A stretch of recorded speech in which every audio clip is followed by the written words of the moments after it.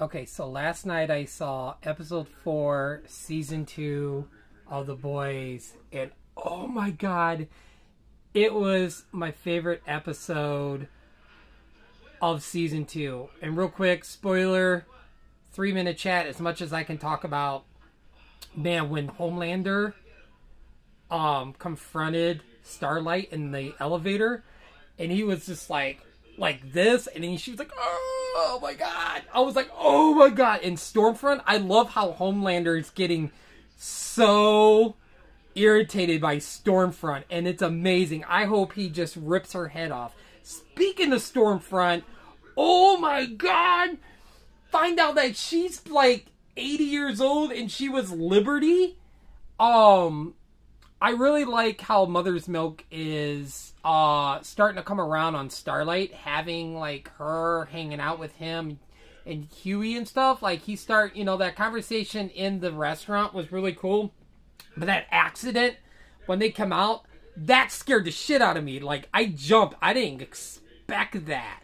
Wow. So like, I call the one lady the Helen character from Ozark. In this show, if you haven't seen Ozark, then you don't know what I'm talking about. But when she kind of gave the address to the butcher where Becca is, and like, it was so cool that butcher found Becca again, and then like that whole thing with like butcher's waiting for her to take her to be like, hey, let's get out of here, but then she's like, no, because you would probably kill my son because he's a soup and stuff and everything. Oh my god. And then A-Train is out of the 7. What? Oh my god. And what's up with the Deep? Like, meeting all those girls and stuff and everything? So, wait a minute. Did Huey and, like, Starlight break up? What's going on with that? Oh my god. This was a crazy episode. And also the guy changing into, like, Stillwell? Like, when he walked in, I was like, wait, what? You fried your eyes. And then it was like, when he changed into himself, oh my god. Like, I was so disturbed. And he was just like, I'm gonna suck your cock. And I'm just like, wow! Wow!